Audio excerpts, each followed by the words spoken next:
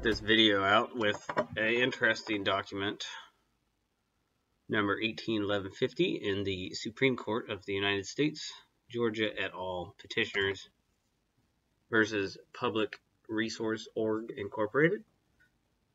That's .org. And this document is on writ of certiorari to the United States Court of Appeals for the 11th Circuit, brief for the International Code Council Incorporated and the American Gas Association as amici curiae, supporting petitioners. Now, in their table of authorities, there are some interesting parts to note. One would be the American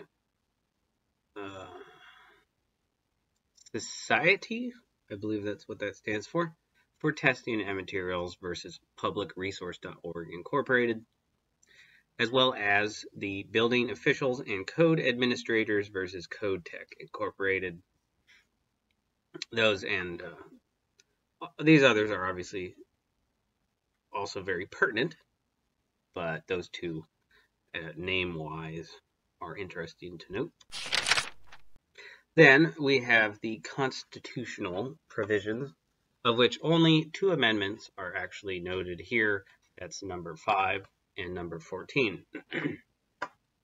Now, number 14 is not, it doesn't have any standing because it is counteracted by previous articles and amendments. But it's cited here anyway. And the U.S. Constitution, Article 1, subsection 8, Clause 8, and then Article 6, Clause 2.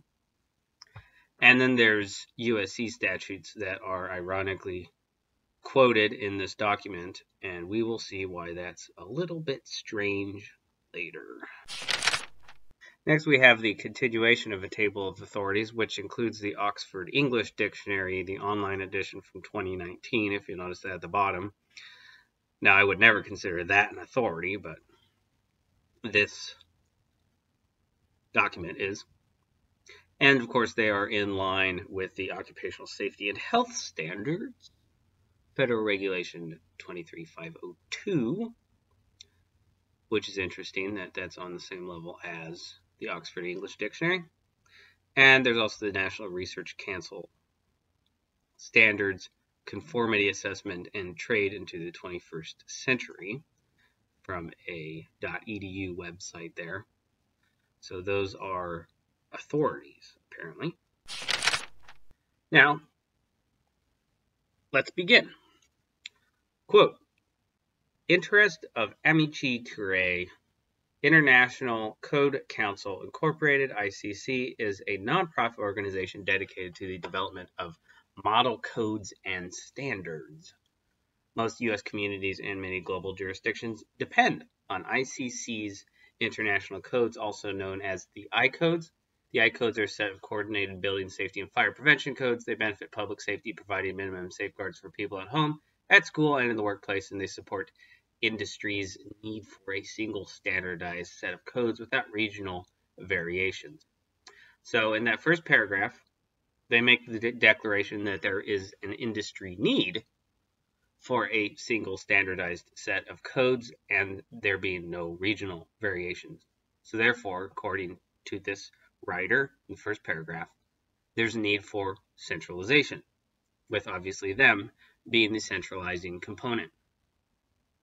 Of course, also in the first line or sentence, I don't think that could have been written any better by the likes of John D. Rockefeller, Margaret Sanger, or possibly even Mengele, if many are aware of that name.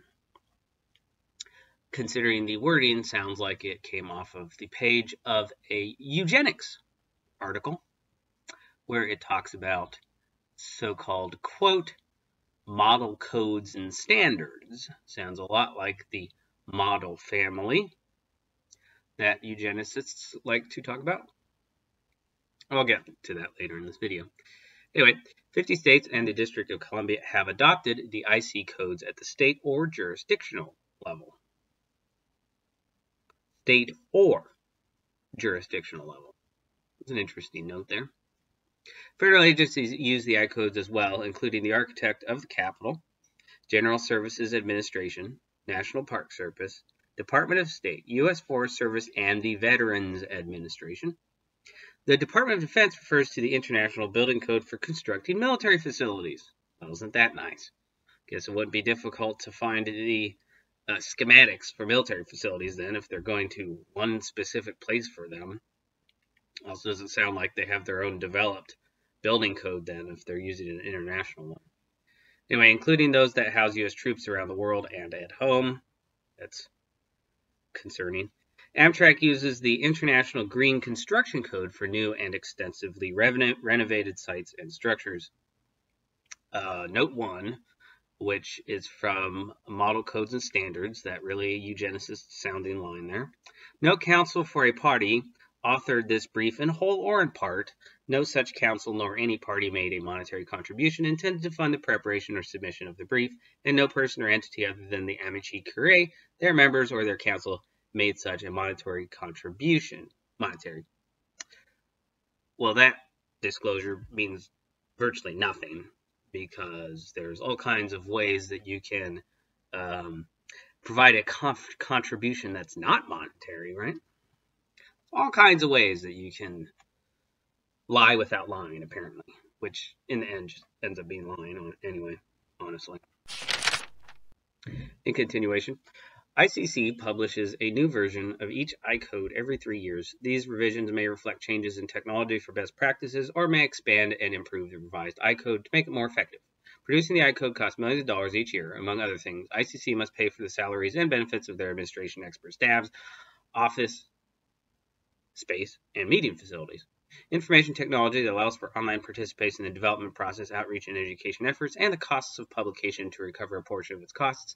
ICC relies heavily on revenues earned from the sale or licensing of the I-codes, which amounts account for a significant portion of ICC's total revenue each year. All right, so from that paragraph, we get that they have other forms of revenue, because it's a significant but not the entire portion of ICC's total revenue, and that comes from the sale or licensing of international codes, which, as stated in the previous portion, have been adopted by state or jurisdictional interests and the federal, and among many other agencies as well, which are separately listed, apart from all 50 states and the District of Columbia, meaning basically everywhere. So that doesn't seem like it might be suspicious at all. Although ICC permits internet users to view I-codes in read-only form on ICC's website for free, ICC depends on copyrights to sustain its ability to sell and license the I-codes. Despite ICC's registered copyrights in the I-codes, however, several entities, including respondent in the case, have reproduced complete versions of copyrighted I-codes on their website. Currently, ICC is pursuing a copyright infringement action against UpCodes Inc., International Code Council Inc. versus UpCodes Inc., number 117 CV 6261, Southern District of New York. What a surprise that they are doing it there. Might as well be the Northern District of California, where we see a lot of these phony court cases going on today. Of course, the Southern District of New York would be famous today for a certain case that was intentionally, shall we say, mishandled about a certain Jeffrey individual. Anyway, UpCodes is a for-profit startup whose business model centers on allowing website users to copy, print, save, distribute, and manipulate I-codes without restriction. In addition to selling premium access, which offers additional features like bookmarking, advanced searching, and project collaboration capabilities, UpCodes has given the world free access to unauthorized copies of ICC's works, arguing that the work's incorporation into the laws of various jurisdictions destroys their federal copyright. ICC accordingly has a profound interest in the outcome of this case. While the question on which certiorari was granted is narrow, whether the government edicts doctrine makes state-authored works that lack the force of law uncopyrightable. Respondent's brief in opposition suggests that respondent may press the court for a much broader ruling that extends beyond the state-authored works in this case. Were the court to issue a broad ruling in respondent's favor by extending the holding of Banks v. Manchester, 128 U.S. 244, 1888, to privately authored works, the result would be devastating to ICC and many other standards development organizations, and it would compromise their nonprofit mission of promoting safety and protecting the public upon which many governmental entities depend. Yeah, that sounds like safe and effective to me. The American Gas Association, AGA, founded in 1918, well, that's an auspicious year. If you're not familiar with the works of the reorganization of secondary education and those cardinal principles. I did other videos on that. Anyway, represents more than 200 local energy companies that deliver clean natural gas throughout the United States.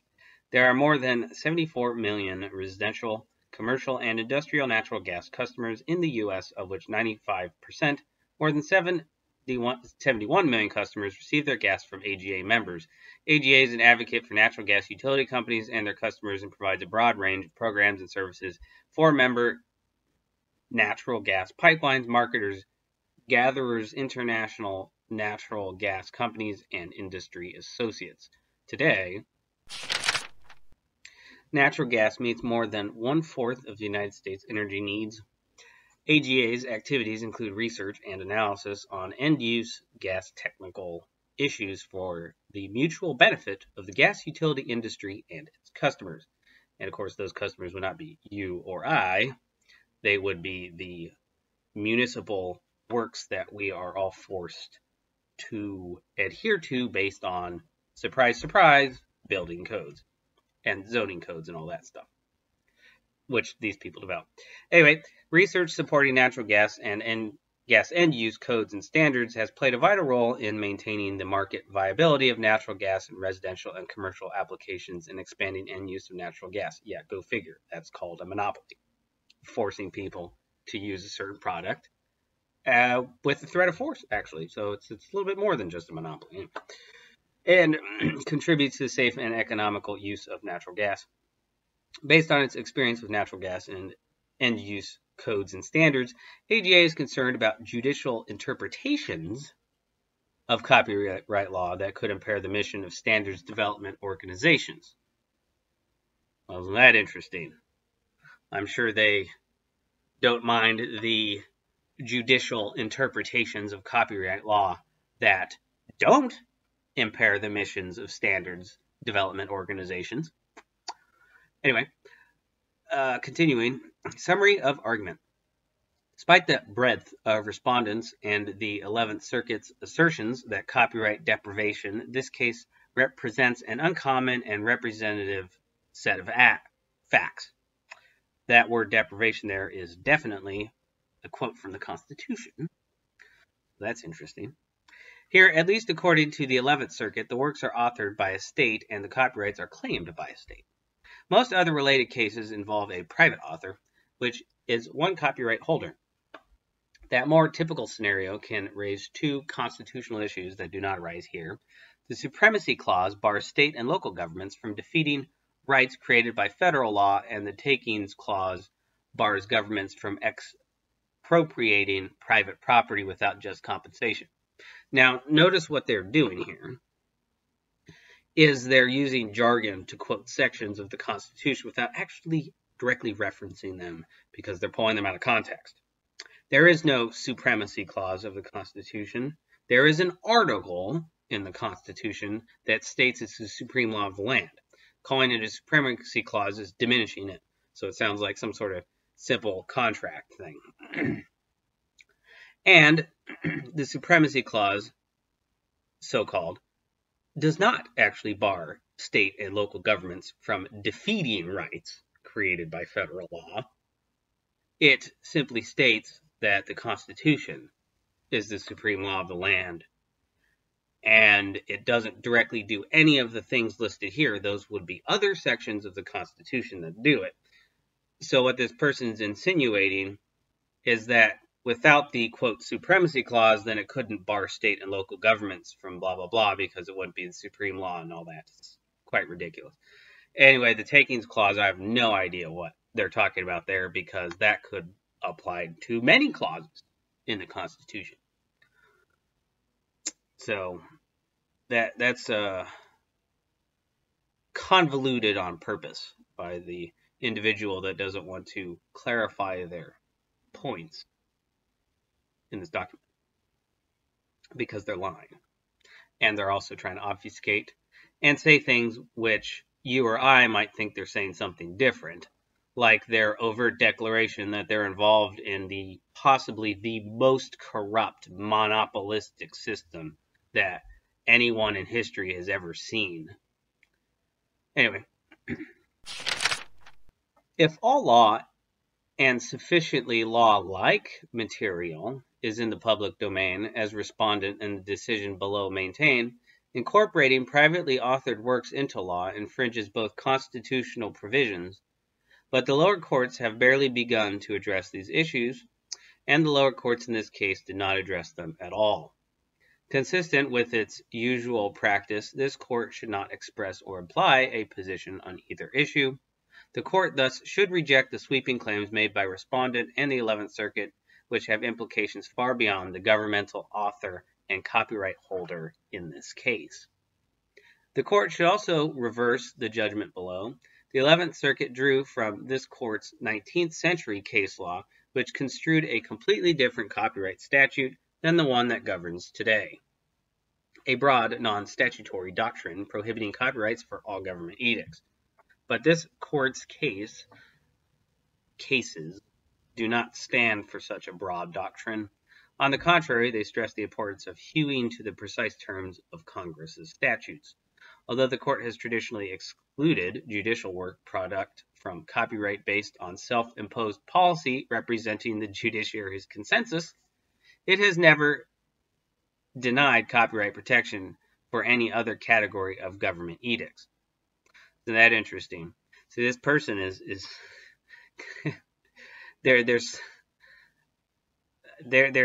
kind of making underhanded remarks at the court itself, stating that while the court reserves what I've seen in other documents referenced as judicial immunity, where they can basically do whatever the hell they want and get away with it because they're the ones that administer law, right? Well, that's basically what this person's saying in a rather underhanded way, but at the same time, they're attempting to present themselves as being on the court's position. So it's sort of seems like it's like a kind of a veiled insult.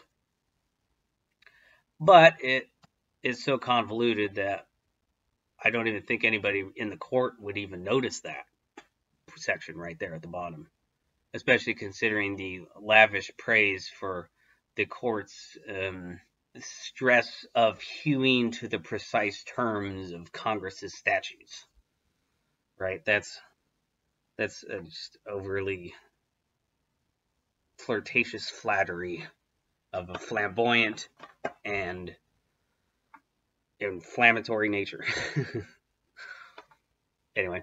Meanwhile, Congress has given every indication that the so-called government edicts doctrine is narrowly limited. For example, the copyright statute excludes only works created by federal officials in their official capacities, ironically referencing a code here, 17 U.S.C. subsection 101, 105, and it expressly rejects the notion that individual copyright owners' property rights may be eliminated through government action. 17 U.S.C. subsection 201E. Courts may not expand on these provisions based on their own policy preferences by holding that other categories of law-like works are uncopyrightable or that governmental incorporation of privately authored works takes away their copyrights. Along with the executive branch, Congress has long supported incorporating privately authored works into law if any trade-off needs to be made between that pro-incorporation policy and copyright law. Congress is the appropriate branch of government to make it.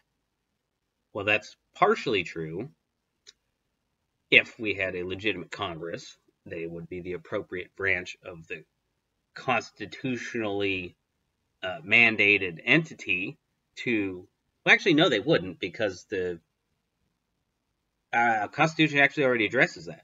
It's just this individual or individuals that wrote this thing did not address the actual applicable sections in the Constitution. Instead, they are insinuating them. Because what they're talking about there is that section in the Constitution that states that Congress, and only Congress, no one else, can't delegate it, nobody else can do it, has to ensure a limited time of protection to writers and inventors, specifically. So that's what they're referencing, but they did not actually directly reference it in the document. They're subversively referencing it because they know what's going on and they know they're talking to other, shall we say, compatriots, same type of system. Anyway, argument. When the court should limit its focus to state-authored works to avoid complex and weighty constitutional questions. And there you go. That's the reason why they are attempting to obfuscate in this letter right here, because they want to avoid complex and weighty constitutional questions. Because when people start questioning it, well, the whole thing falls apart. And so that's what they want to avoid. The unusual facts of this case obscure the constitutional difficulties, difficulties, that arise from respondents and the 11th Circuit's sweeping assertions about the uncopyrightability of the law. Say that 10 times fast. According to the court below, the annotations here were developed and copyrighted by the state of Georgia. Wasn't that interesting? The state of Georgia, allegedly a government entity, can copyright, apparently. Whatever that is, that's just really weird. In the 11th Circuit's words, they were created by Georgia's legislatures in the exercise of their legislative authority, and Georgia holds the copyright in the annotations in its own name. And they reference PET APP 4A6A. This fact pattern is atypical, as the discussion in the certiorari stage briefing shows the legal issues in this area of the law arise most often in disputes about the copyrights on privately authored works that are later incorporated into law by government actors. That's some interesting wording there. Government actors, they're acting as government, and they incorporate privately authored works into law later on. Could that be because they are not really lawful? Anyway, that's an interesting point there. And then we have the references to those interesting cases that I mentioned in the beginning, which, of course, is the publicresource.org versus American Society for Testing Materials, or the other way around, actually. And then the Vic v. S. Building Code Congress International Incorporated. And, of course, the others would probably be interesting, too. Oh, and then there's that Building Officials and Code Administrators versus Code Tech. Oh, yeah, that is the second one I mentioned in the beginning. Anyway, in its ongoing litigation against private standards developers, respondent maintains that such privately authored works lose their previous copyright protection when incorporated into law.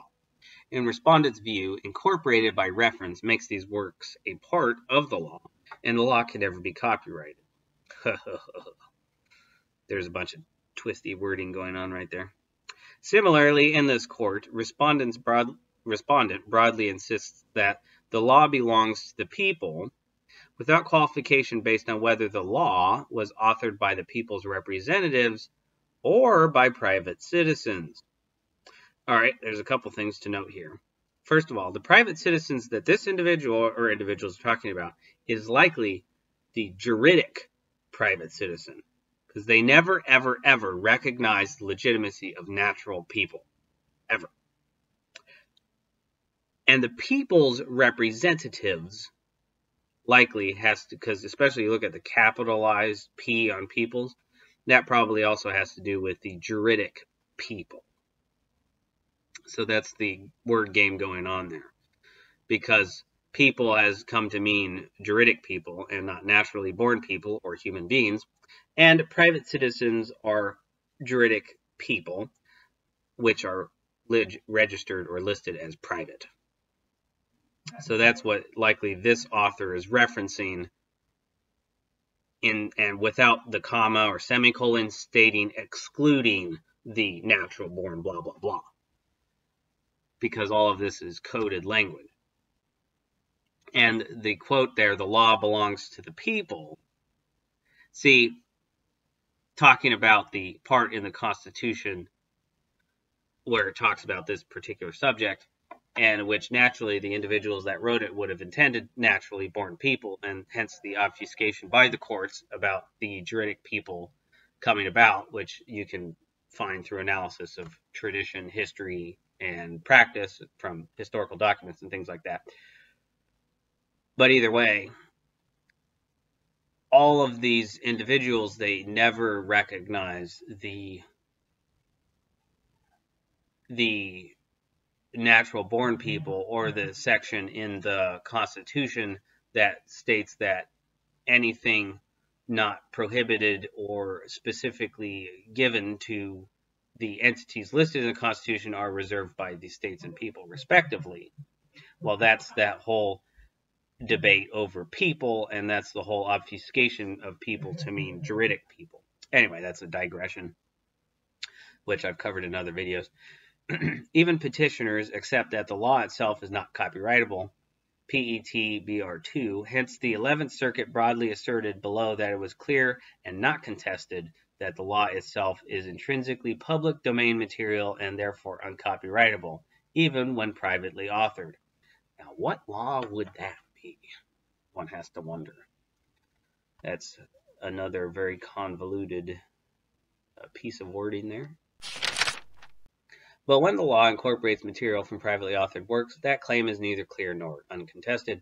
There is no question that privately authored standards or model codes receive copyright protection from their creation as long as they meet the usual requirements. CEG VEEC 293 F.3D at 800, acknowledging that model building codes, qua model building codes or QUA, are facially copyright protected. That interesting wording that this person or people are using, because valid copyrights undoubtedly exist before such works' incorporation into law. Any claim that the works enter into the public domain when they become part of the law necessarily hinges on the notion that incorporation into law somehow invalidates the private author's copyright. ID AT806 Higginbotham J. dissenting. If that were true, then any state or local government would have the power at any time to invalidate private actors' previously valid copyrights by incorporating their copyright works into its laws. And I'm sure that's exactly what they do.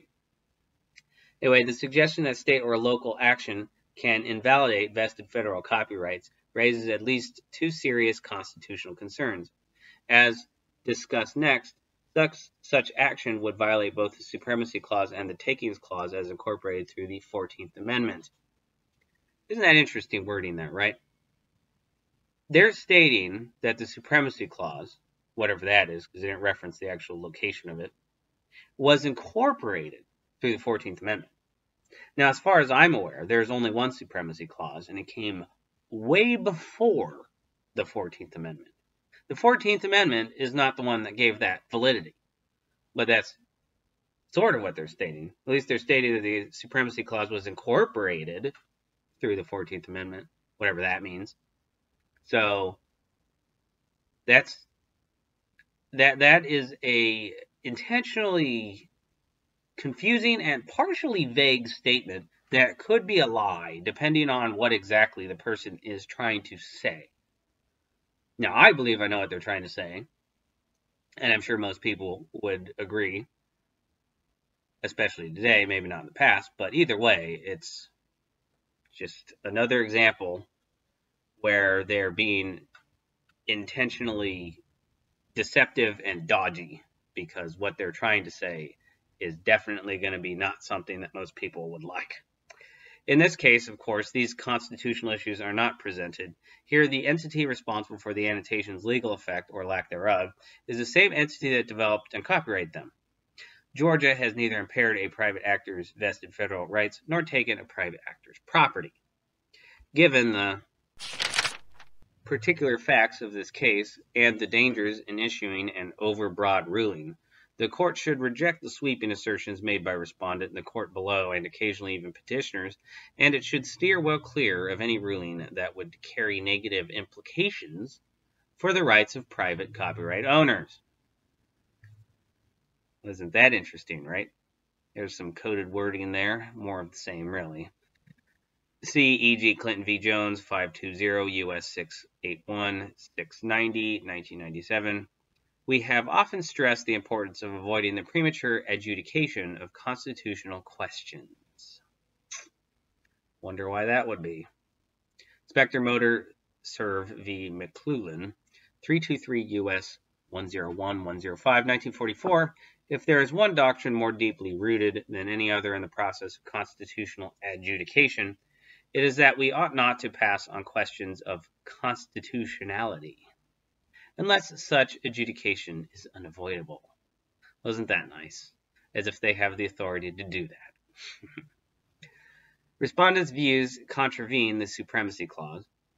The Supremacy Clause makes federal law the supreme law of the land. And there you go. They are indeed referencing that one, which was not validated by the 14th Amendment. It was incorporated through the 14th Amendment. Well, that's a tricky way of stating what I said before, which is that the 14th Amendment is invalidated because it's contrary to other parts of the Constitution, just like the 13th Amendment and any that came after the 13th and 14th. Anyway, notwithstanding anything in the Constitution or laws of any state to the contrary. Ha ha ha ha. That's a misquotation. And not to mention, that appears to be taking two parts of the Constitution and melding them together as though they were in the same part. And there they have the reference, U.S. Constitution, Article 6, Clause 2.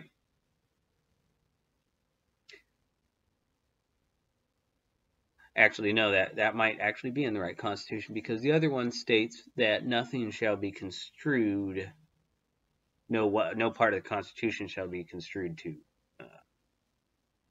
counteract other parts or something like that. Anyway, now this person states federal supremacy means, among other things, that state and local governments may not curtail federal rights. And in that one paragraph, they change to a different entity, because federal supremacy is not the same thing as constitutional supremacy. Because in the Constitution it states that that document and all treaties, lawfully made obviously, under the document, they are the supreme law, not the federal. Federal that we have is not a supreme law of anything. Practically speaking, they are through the force of arms and people's fear. But they're really not the supreme of anything. It's that document that's supposed to be anyway. It's the supreme law, according to the document. And that's what they're fraudulently pretending to be following. But it is directly stated federal supremacy and not constitutional supremacy, because words do mean things. That includes federal intellectual property rights, copyright, and patent laws derived from Congress's express power to promote the progress of science and useful arts by securing for limited times to authors and inventors the exclusive right to their respective writings and discoveries. And here it's referencing that part that I particularly talked about earlier in the document, the parts that they don't really want anyone talking about. U.S. Constitution, Article 1, subsection 8, Clause 8. Like any other valid exercise of Congress's legislative authority, the copyright and patent statutes are the supreme law of the land. Ha ha, there's some more obfuscation right there. Not to mention, you notice supreme law is not capitalized. Neither is land. supreme law of the land in the Constitution has supreme capitalized and land capitalized, and they don't. That is no accident. In addition, Congress's legislative authority, the copyright and patent statutes, they're not the supreme law of the land, because the Congress that issued them was fraudulent and did a lot of things that were contrary to the Constitution, thus voiding nearly everything they did. But as well, the Constitution is the supreme law of the land, and it states that Congress shall ensure the protection, which of course they don't and never have, because the Congress we have is fraudulent. But it does not allow them to delegate, and anything, as according to other sections of the Constitution, they always love to ignore, anything not stipulated in it is left to the states or the people, respectively, not the juridic people, of course. But that's how they present it anyway. These people are all liars. So when state law touches upon the area of these federal statutes, it is familiar doctrine that the federal policy may not be set at naught or its benefits denied by the state law. And there's that quotation there. This court has repeatedly held that states may not interfere with the rights and privileges established through Congress's intellectual property legislation. See Capital Cities Cable Inc. v. Crisp 467 U.S. 691, 709, 711, 1984. Holding that the Supremacy Clause preempts a state law interfering with the federally created right to obtain compulsory licenses for certain copyright works. Now, isn't that interesting? The Supremacy Clause, of which, of course, they're talking about a part in the Constitution that wasn't ever, technically speaking, listed as a clause, mind you, because that wording is not used in the Constitution clauses. Anyway, it preempts the state law, meaning comes before, which would interfere with federally created right to obtain compulsory licenses.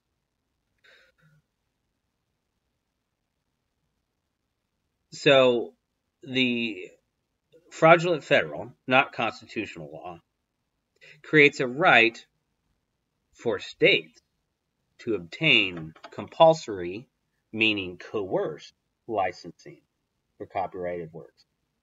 Of course, it doesn't say which copyrighted works, and it certainly doesn't state all copyrighted works. So there's some interesting wording there. Anyway, that's Sears 376 U.S. at 231-232, holding that the Supremacy Clause preempts state law impairment of the federal right to copy unpatentable articles. Sperry v. Florida, ex rel. Florida Bar, 373 U.S. 379 404, 1963, holding that the Supremacy Clause preempts a state law interfering with patent prosecutors' federal right to practice before the United States Patent and Trademark Office. Well, there's some more interesting notes that would really peel back the veil of this corporate scheme that pretends to be the law, the Constitution, that is. Because all of the stuff that they're doing here is all pretending to follow the Constitution, when in fact they're doing none of that. They're just doing their own things under the guise or color of law. If even, which is of course the wording in their fraudulent codes, of which these people hold the copyright. Go figure.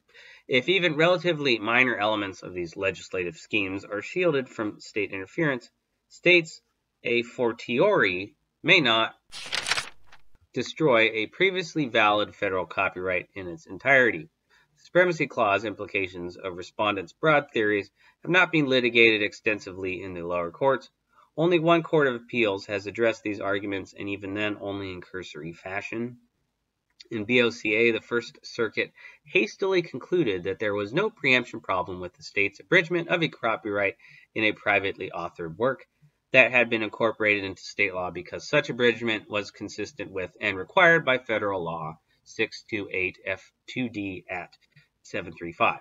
But the First Circuit entirely overlooked 17 U.S.C. 201E, or subsection 201E, which expresses Congress's deliberate rejection of the involuntary elimination of individual authors' copyright interests through state action.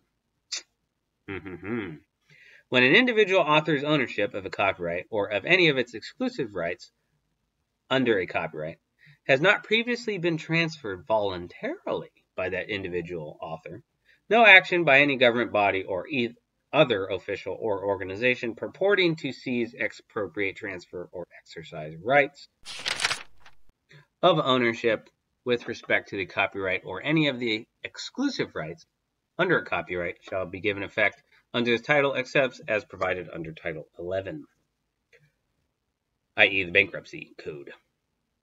Another code of which these people hold a copyright.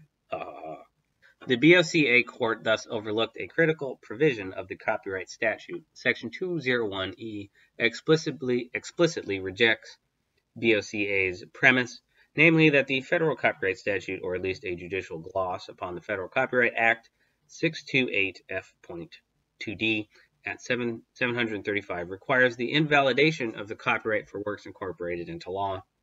The plain language of subsection 201E proves the contrary. State actions purporting, i.e. appearing, to expropriate, i.e. deprive the owner of copyright ownership, do not in fact do so under statute 17 U.S.C., that's United States Code, subsection 201, CEG Oxford English Dictionary Online, ed. 2019. Defining purport as appear ostensibly to be or do something, and defining expropriate as dispossess a person of ownership or deprive of property. Now, what's interesting is that these people that are writing this paper, they would know that it doesn't matter what the Oxford English Dictionary's definition of anything is. What only matters is what the definition of things are used in the legal document that is being cited.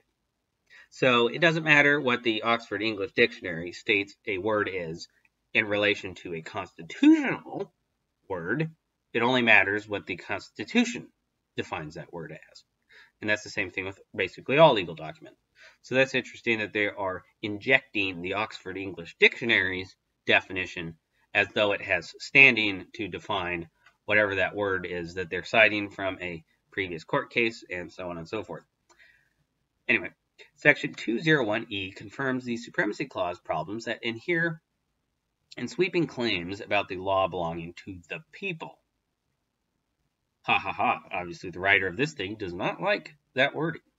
As applied to privately authored works incorporated to state or local law, that claim shared by respondent in the 11th Circuit below violates Section 201E and the Supremacy Clause, with so little attention paid to this issue in the lower courts and zero attention paid to it in this case. The court should avoid expressing or implying any view on the question here. Go figure. Respondents' views create expansive takings clause liability.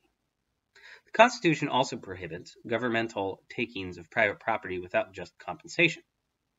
Now, what's interesting is that they would note that one, but they would not note the section that talks about being deprived of life, liberty, or property without due process of law. One wonders why they didn't reference that one. So what they did reference was U.S. Constitutional Amendment 5, nor shall private property be taken for public use without just compensation. Although the court has not yet held specifically that copyrights are property for takings clause purposes. So that's their takings clause, even though they list it as the takings clause, as if there couldn't possibly be any other parts of the Constitution that prohibit the taking of things. Anyway, there is no reason for doubt. The court has long used the language of property to describe copyrights, describing copyright legislation as creating a literary property of an author in his works. Isn't that interesting right there? So the things that Congress makes, the alleged Congress anyway, is literary property.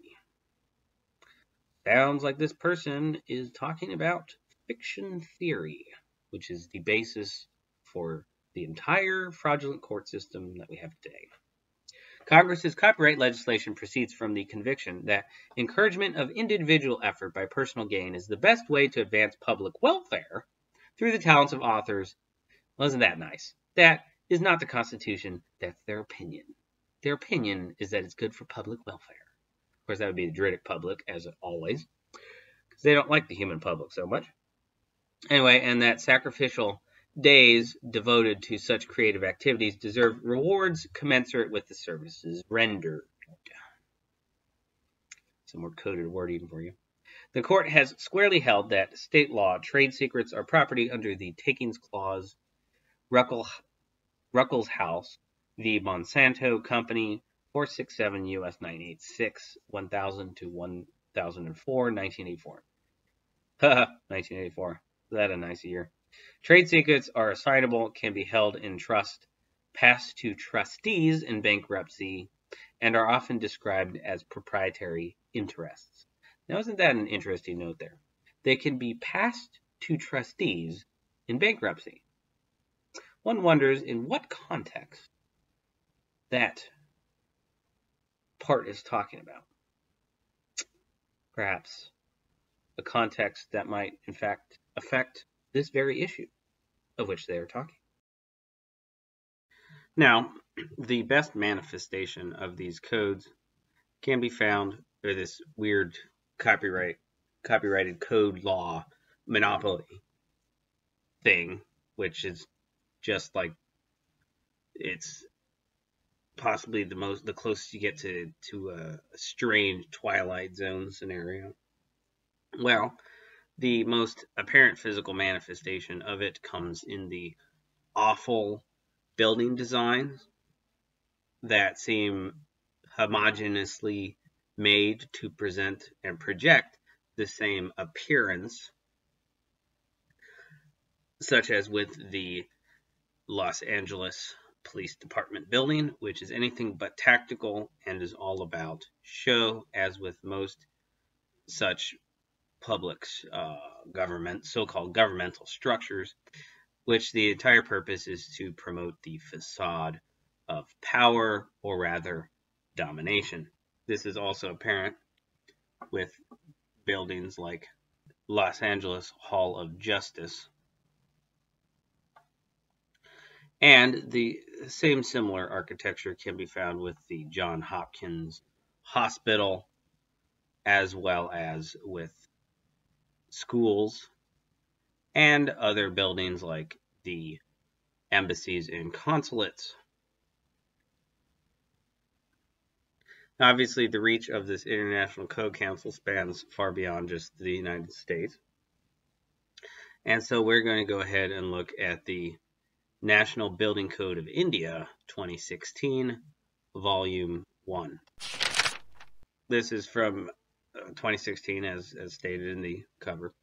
And it's the third revision, having the second revision in 2005, first revision in 1983, and first published in 1970 from the Bureau of Indian Standards.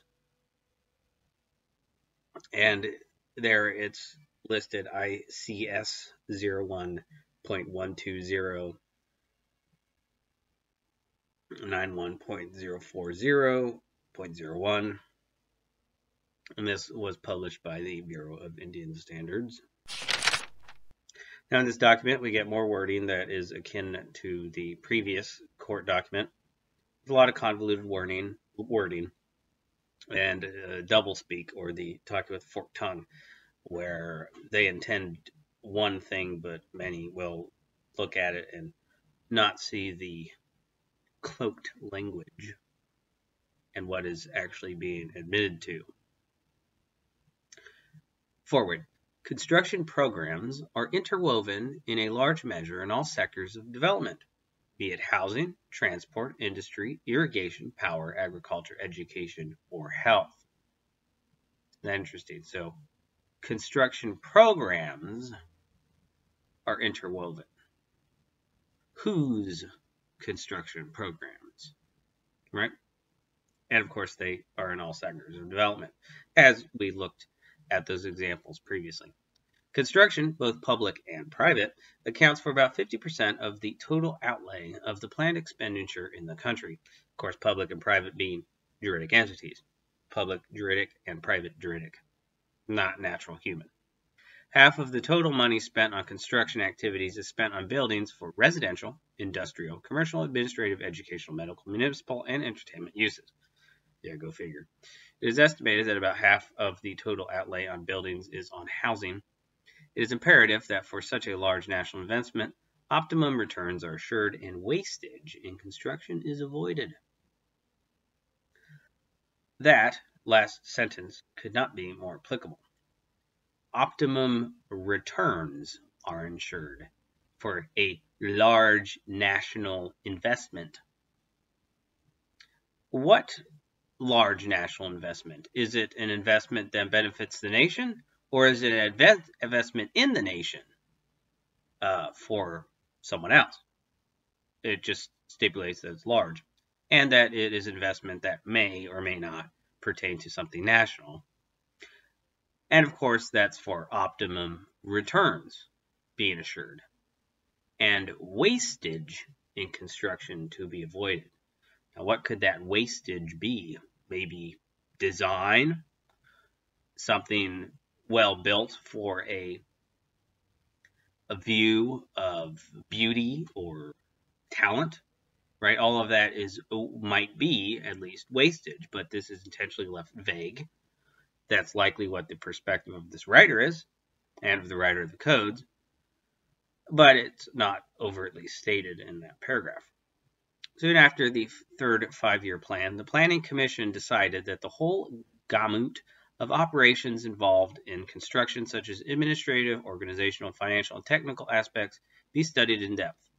For the study, a panel of experts, as always, was appointed in 1965 by the Planning Commission, and its recommendations are found in the Report on Economies in Construction Costs, published in 1968.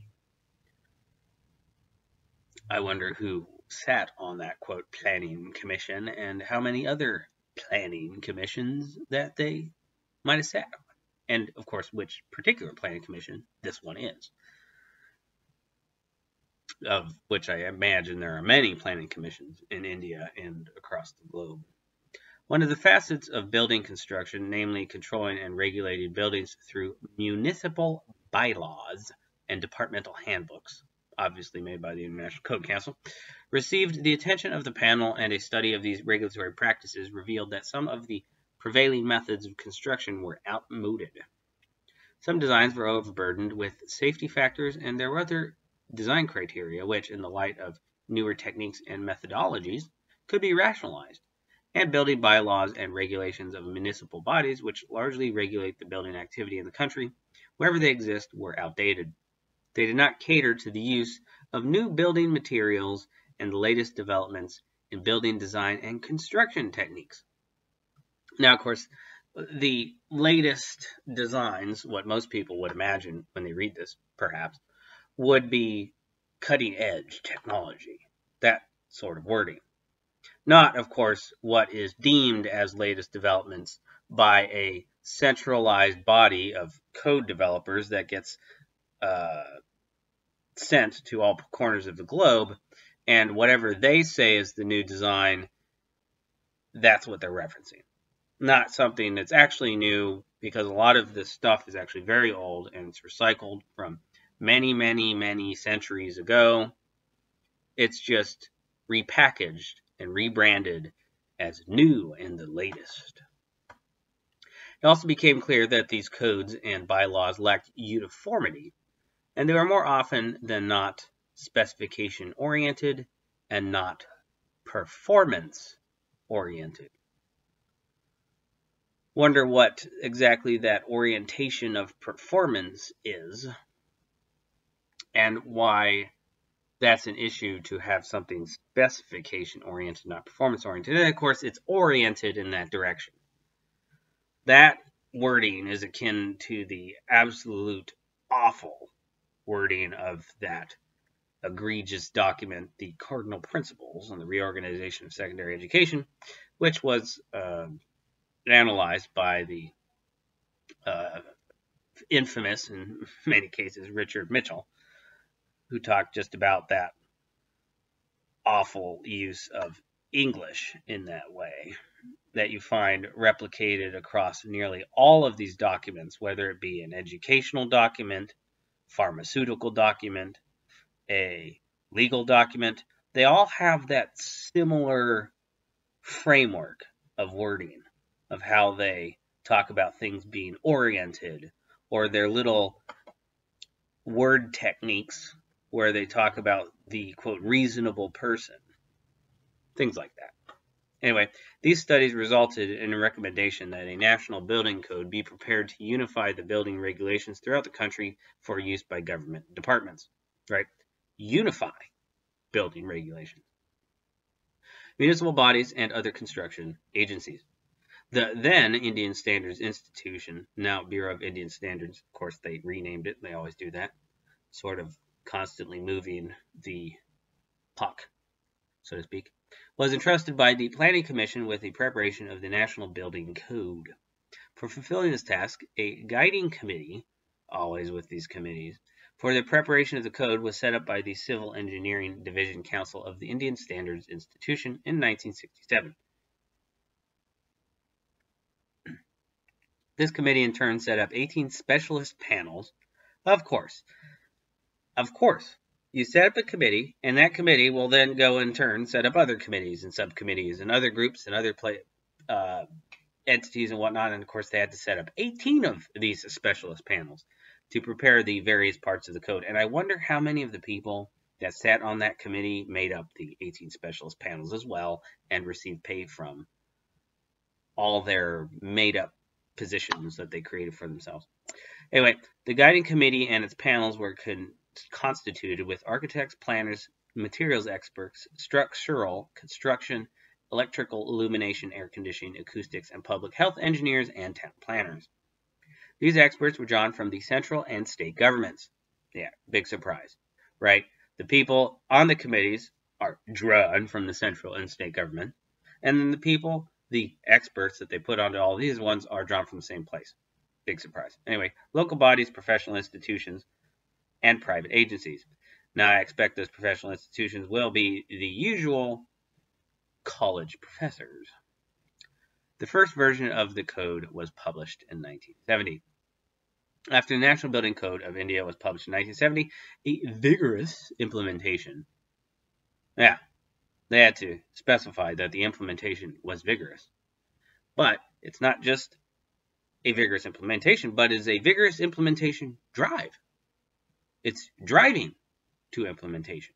Not actually implementing it, it's driving to implementation vigorously, which was launched by the Indian Standards Institution to propagate the contents and use of the code among all concerned in the field of planning, designing, and construction activities.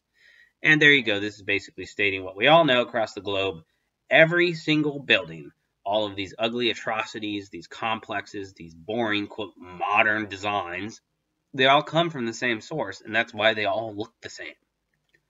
And it's designed as listed further or earlier for optimum returns and to avoid wastage. Those could be highlighted and put in gold and stamped across all of these awful constructs, whatever you want to call them, monstrosities, ugly and optimum for returns and to avoid wastage. Anyway, for this statewide implementation conference, were organized with the participation of leading engineers, architects, town planners, administrators, building material manufacturers, building and plumbing service installation agencies, contractors, etc. I don't know how many times they can state the same thing, that they use people from the various governments to do all of this stuff, to staff all of the things that they created for themselves, basically. These conferences were useful in getting across the contents of the code to the interests concerned. These conferences had also helped the establishment of action committees. Yes, of course, more committees. You just can't ever have enough of them. To look into the actual implementation work carried out by the construction departments, local bodies, and other agencies in different states. So now you have you have oversight committees that have created expert panels, and then you have more oversight committees that will look into the oversight committees and whether or not they're overseeing the sub-expert panels that they created to just do nothing, I guess. Propagate a use of the code. The main actions taken by the action committees were to revise and modernize their existing regulatory media, such as specifications, handbooks, manuals, etc., as well as building bylaws of local bodies like municipalities at city and town levels, Zia parishads, panchayats, and development authorities, so as to bring them in line with the provisions contained in the National Building Code of India. And you have to wonder where that code came from. Probably the same one that we have here in the United States from that International Code Council that we referenced earlier. In this process, the Indian Standards Institution rendered considerable support to redrafting process. The National Building Code of India is a single document in which, like a network, the information contained in various Indian standards is woven into a pattern of continuity and cogency, with the interdependent requirements of part sections carefully analyzed and fitted in to make the whole document a cogent continuous volume. A continuous thread of pre-planning is woven, which in itself contributes considerably to the economies in construction, particularly in building and plumbing services. What a nightmare of convoluted grammar that basically explains nothing except that these people have a monopoly and they're enforcing this awful standardized or, quote, modernized construction garbage for the purpose of optimum returns and ensure that wastage is avoided. So, considering they have a monopoly in which the state itself is the monopoly, where it's just all of these glad-handing entities that are all run by the same people, it is a completely rigged system where it's sort of like when somebody asks a survey question that doesn't have a right answer on it. It's completely rigged, basically. So this comes from the idea where if you can make enough paperwork about something, it creates a facade of a grandiose and large system. Not only that, the codification, which you find in all of these awful, obtrusive buildings and terrible construction patterns, that's not the only level of this code monopoly, but you can find it with all of the other kind of paperwork that we have to adhere to. And of course, that also applies to the idea of, well, how did all of this stuff come to be? Individuals across the world fear, follow, and believe in fictitious or a facade of power. That's what all of this has to do with. It has to do with the facade of many from few, and it has to do with the facade of fearing force, which is not practically there. But not only that, when you follow these people and their suggestions, which is pretty much what they are, it can lead to your own destruction, as we've seen in the past with the eugenics theme, which continues even today under the name genetic theory or gene theory. Eugenics, of course, being genes.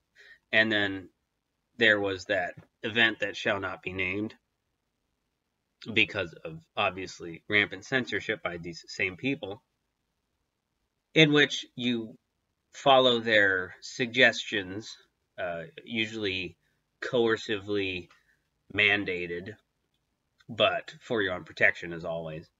Well, if you actually followed them, then you would be going to your own destruction, as with all of these building codes and all of this paperwork, which is designed to bind us and control us.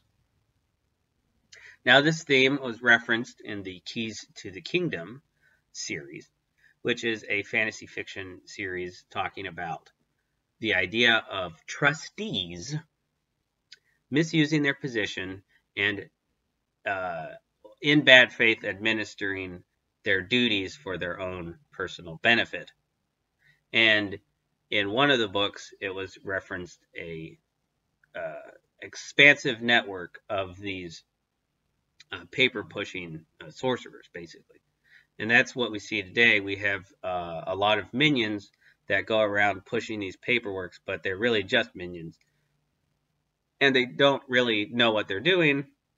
They are simply pawns who are so consumed with promotion and getting one over on their partners that they don't really see what is going on and what they are engaged in, and that they are bringing about their own destruction by following these people and their codes. On the subject, we get more perspective in the book Monopolies, Trusts, and Cartels by Francis W. Hurst, of the Inner Temple barrister at law, late lecturer at the London School of Economics. I guess you couldn't have a person with a more corrupt pedigree than that. So let's go and look at what he has to say about this topic. This was first published in 1905. This is under Part 2, Chapter 2, on page 121, The American Trusts. Under the protectionist policy which has prevailed in the United States, with some temporary relaxation during the last half-century, many branches of industry have been in a greater or less degree monopolized, and the immense profits gained, or said to have been gained, by certain trusts, which have obtained a pretty complete control of particular industries, have made the trust organization enormously popular with capitalists, financiers, and investors. Now, of course, many of us use these words today through overuse. They have lost much of their meaning.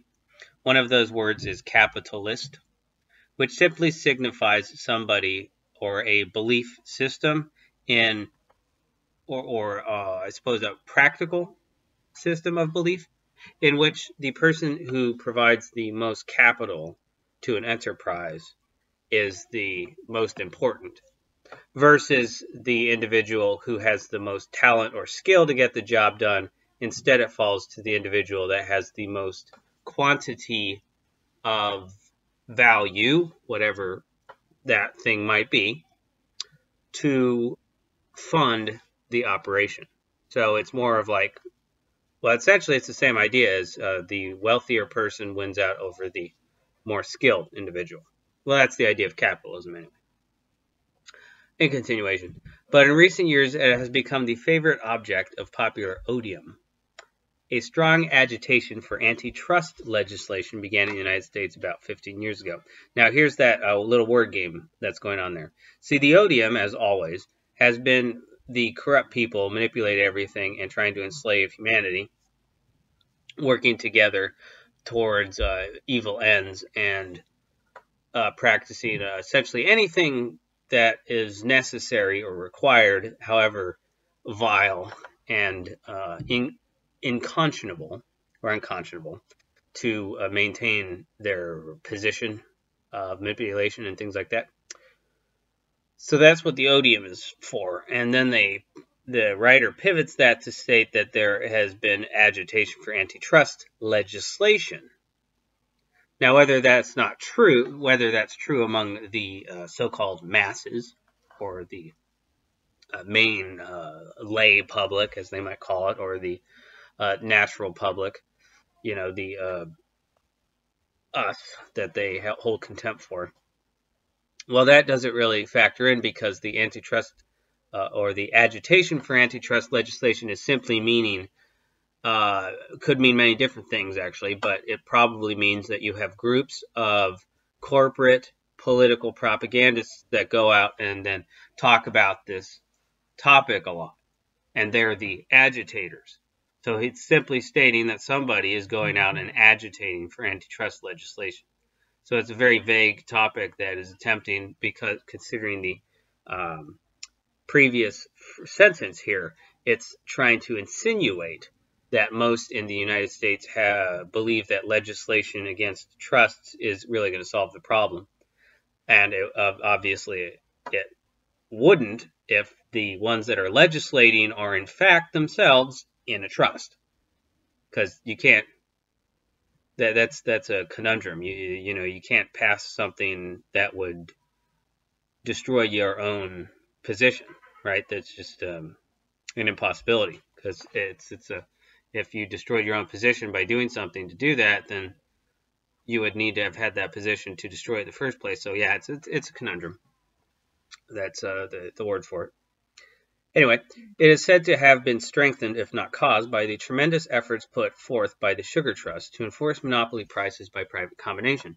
The Sugar Trust was organized in October 1887, flourished in 1888 through 89, and began to decline owing to competition, litigation, and public indignation in 1890. Now, the litigation likely had nothing to do with it, and the public indignation likely didn't have anything to do with it. The competition is the most likely thing that happened, and that can come in many forms. And here at the bottom we have that note from one. In an important American Sugar Trust case, it was pleaded on behalf of the trust that from the nature of sugar, complete control, blah, blah, blah. Anyway, to the next page. So this is on 124, and it states, in the price of refined oil was 10 to 4. Between 1873 and 1881, it was 7 to 3. Well, actually, that paragraph, it's not exactly important for what we're looking at. Just talking about the variation in oil price in relation to the trust, Standard Oil Trust. And then it goes on to say the envelope trust, which is interesting actually to note that basically all of these trusts came about during or after the very auspicious year of 1871. And considering the amount of effort that goes into subverting that particular date and what happened then, I won't go over it. That is definitely a horse that's been beat to death. But it's interesting that the rise of these trusts, openly at least, come about after 1871. But there is much to argue about the viewpoint that the Constitution itself actually forms a trust system. That's basically what it is, at least according to the definition that we'll read here. Anyway, the envelope trust deserves honorable mention for its extreme ingenuity. It paid one manufacturer of a patented machine a fixed sum to manufacture exclusively for the envelope trust. In this way, a private artificial monopoly based upon a voluntary contract in restraint of trade distanced, or rather evaded all competition except in the one item of stamped envelopes. There, the government of the United States was protected against competition by another artificial monopoly based upon statute. Let us turn our attention to some of the startling mushroom growths of the last few years. It has been found by the great financial houses, which live largely on flotation, that giant combinations, especially during financial booms, are very attractive to investors, and enormous sums have been poured into vast top-heavy concerns like the shipping trust that were plainly destined to end in disaster. The eminent economist and statistician, Mr. Schloss, in the important memorandum which he prepared last year for the Board of Trade, defines a trust for the purpose of his inquiry, as any organization pursuing a common business policy on a scale sufficiently large to control wholly or partially the course of trade. So there is your definition of a trust, it is an organization which is pursuing a common business policy on a scale sufficiently large to control wholly or partially the course of trade. You could argue, in many ways, according to the articles in the Constitution, that that is exactly what that document is attempting to do, except the difference would be that most of these trusts that are listed here are looking to make a profit, as are most of our alleged governmental organizations today. Their actions alone show that their interests are for profit and to control, for the benefit of the members within it, the trade, to restrict trade. Whereas the Constitution would restrict trade for the benefit of all in relation to the Constitution. There wouldn't actually, none of the individuals in the Constitution are supposed to benefit.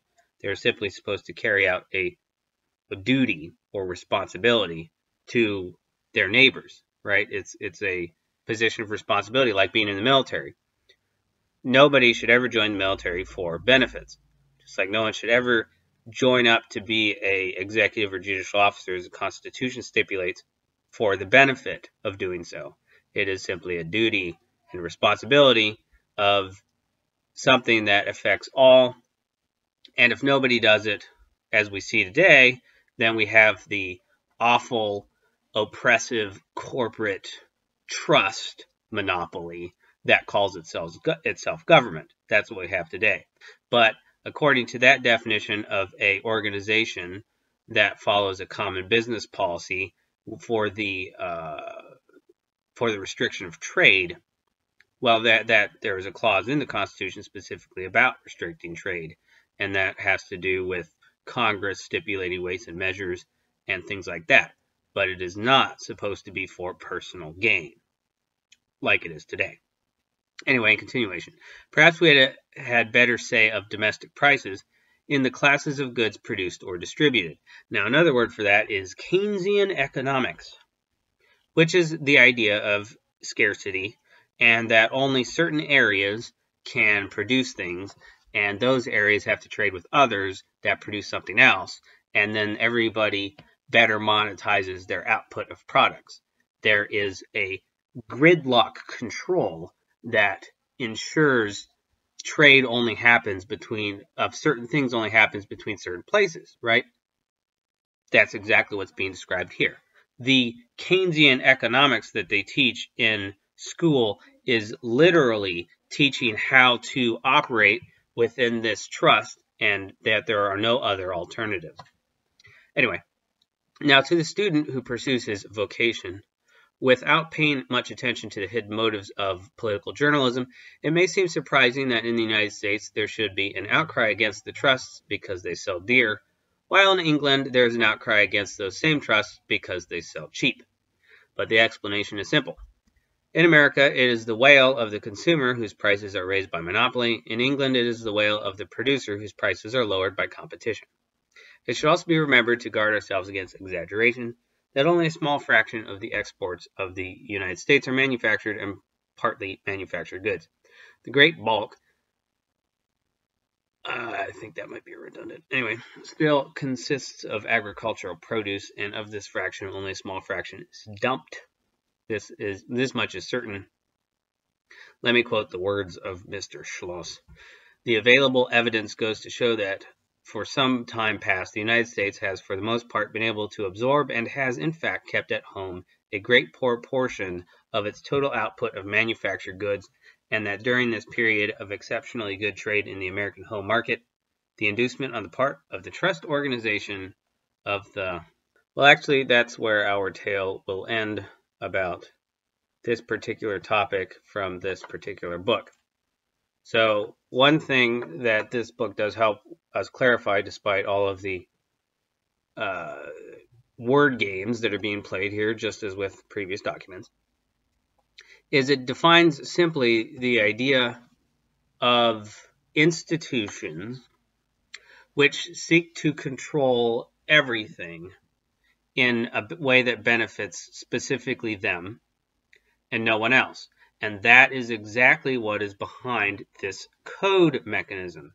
This code mechanism that we see throughout all of the corporate governments is exactly what is being explained here. It is what the Standard Oil Trust did. It's what the Sugar Trust did, as well as all these other groups did, where everything that they did was to the detriment of others, but for the benefit of themselves. And when it comes to these codes, they are all written to the benefit of the code writers, the private entity that holds the copyrights to them, to the detriment of everyone else. Because it is a company and it is carrying out its own business interests, just like the trusts that are described here. Now, we find evidence of this topic all over the place, with mentions of this type of thing, such as with the Board of Trustees and their bylaws for the Ritter Public Library in the city of Vermilion, Ohio. Here we find it listed that members of the Ritter Public Library Board of Trustees are as provided for in the Ohio Revised Code, again, that code, right, 3375.15, and that does not reference the International Code Council, so perhaps that's a copyright infringement. Anyway, appointed by the Vermilion Board of Education for a term of 7 years. Unexpired terms shall be filed by the Board of Education. An oath of office is administered to each member of the board upon appointment or reappointment. Members of the board serve without compensation. So, if we're going to dissect that, the vague oath of office is a nod to the part of the Constitution that calls for oaths or the swearing of executive and judicial officers. But this one is likely not that and has to do with an oath to uphold the terms of these bylaws and whatever else things that they're stipulated. And it is very interesting that the Board of Trustees are appointed by the Board of Education. See, the only individuals that could appoint a Board of Trustees would be the beneficiary or grantor of a trust, logically speaking. And so either the Board of Education are the grantors or beneficiaries, or they could possibly be trustees of a different trust, and they're electing other trustees to act on their behalf in some sort of capacity.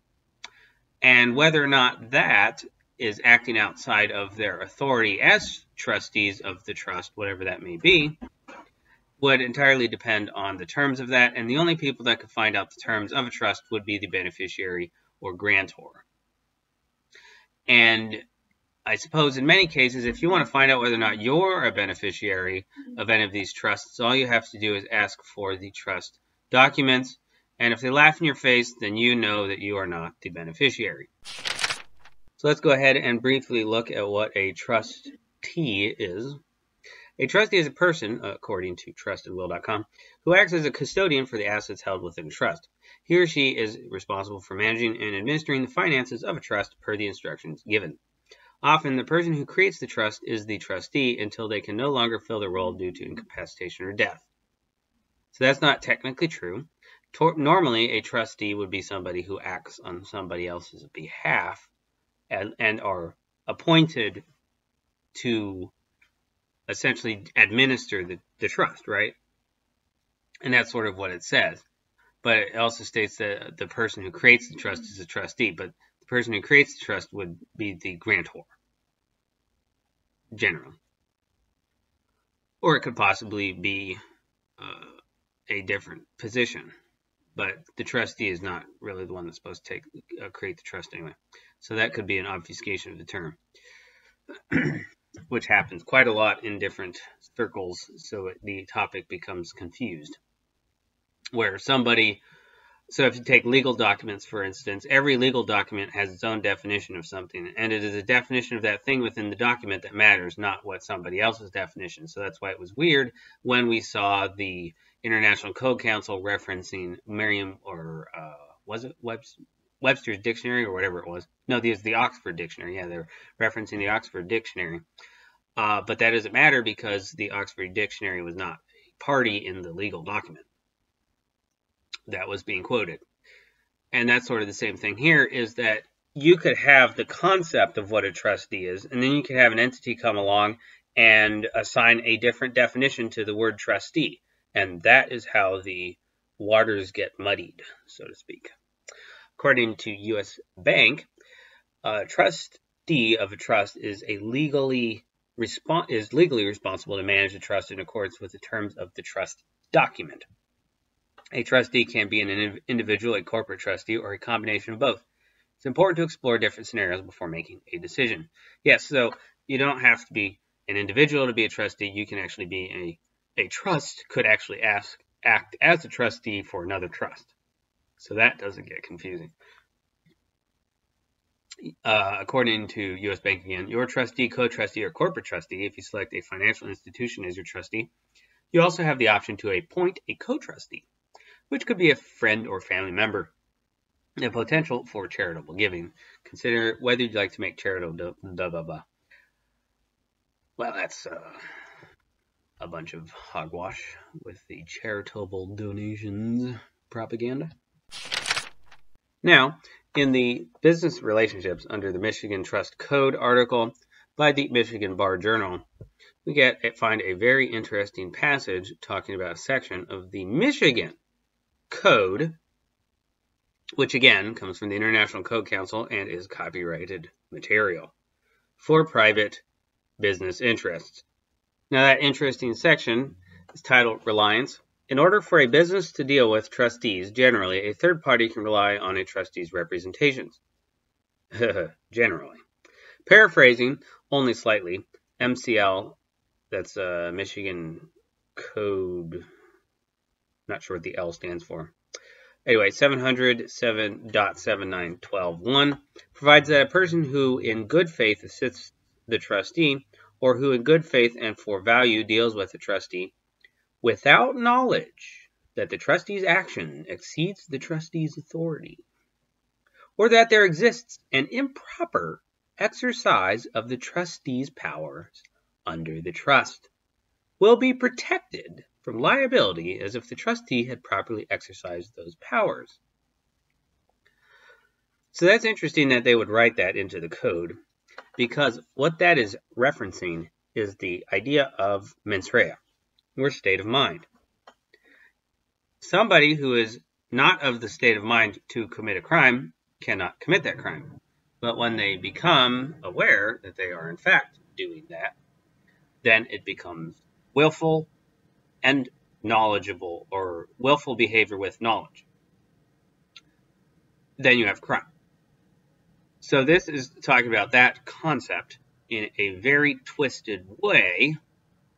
And the reason why that is going on is because you have a large number of trustees today, especially when it comes to the trustees in the quote public sector or the governmental sector, which are outside of their authority. They're acting of their own volition, and therefore they are in bad faith, mis-executing what they're supposed to do.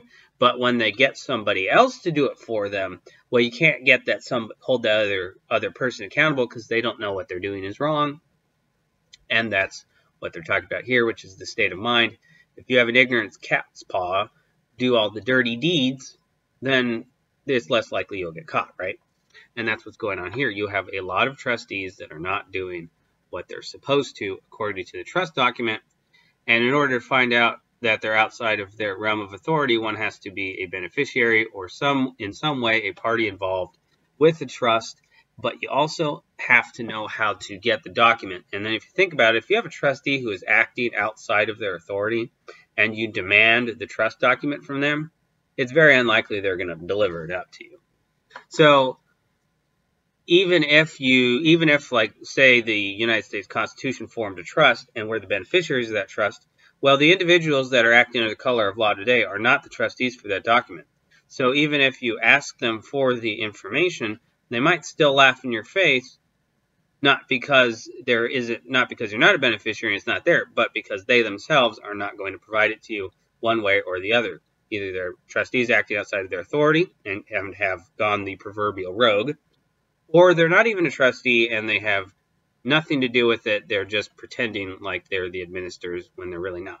So we find similar themes of this concept throughout literature and different spheres, just like with the character Grima Wormtongue in Lord of the Rings, where all of his authority and position is derived from somebody else and through the facade or the appearance of power rather than the actual having of power. So it is simply people's fear of something that's fake that gets that or coerces them into action, rather than somebody who has the actual tangible force and ability to make sure what their will is done. This is just like in recent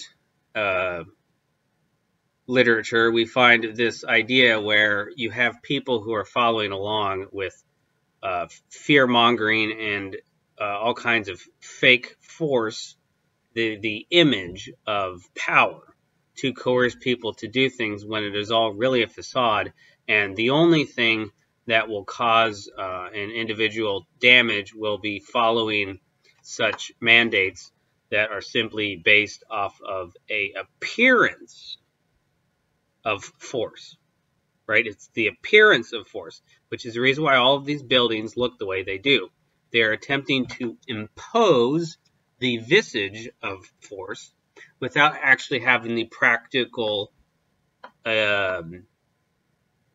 coercive element behind it, right? The ability, the skill, the knowledge, the expertise, that's not there. It's all about the appearance of it, not the actual acquisition and use.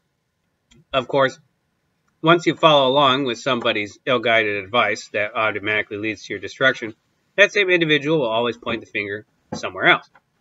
And this is something we can find with the recent propaganda, where the individuals who were not following certain mandates were blamed as the cause for various issues and problems that might have come from somewhere else. Now you find this same theme in the Bible, where the part where the Pharaoh and the people of Egypt, they're following along, logically speaking, with a bad advice, which leads them down a road of destruction. And then they blame this on someone else, obviously, who had absolutely nothing to do with their own bad decisions. And in that, we also find the theme of the death of children, which is, of course, something we find today through the gene theory analysis, which, of course, is derived from eugenics. And that pattern we also find with the dying children in ancient Egypt. And we can also find that theme replicated in the Spartan culture when they would sacrifice children, the ineffective or the sickly children, which then filters into the 20th century eugenics propaganda, just like with these newspaper examples we find here, talking about the fitter humans that will be found through forced sterilizations of children that are undesirable, or simply executed through abortions or through elimination, those types of things, right? You're going to make everyone stronger through killing the weak. That's the idea. And of course, that is the theme that's replicated in the modern gene theory, considering that these names only slightly change, but they're all still the same thing. And the theme and pattern of following along with bad advice that leads to your own destruction and then blaming it on somebody else is something that's present throughout these concepts, where as we can see here, we have the mutated gene, right? So somebody who is not born right is not born right because they have a mutated gene. All part of eugenics theory, which is similar to the Spartan elimination of weak children. And then, of course, we can find replicated in the death of the Egyptian children And it's not necessarily like it says in the highly edited Bible that the, quote, spirit of the Holy Ghost or whatever when it killed them.